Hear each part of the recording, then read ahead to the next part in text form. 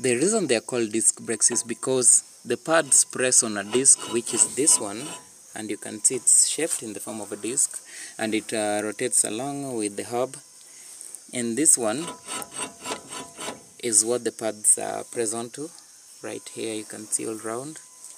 on both sides, front and rear, when you step on the brakes. And for the caliper, as you can see, this is the piston right here, and this here is where the inlet pipe goes into, and you can see the bleeder valve right there. So this whole unit is locked in place onto the disc, and it has a allowance to move whenever you press on the brakes, so that when you press on the brakes, the piston presses on one side and it pulls onto the caliper, which in turn pulls onto the brake pads and presses onto the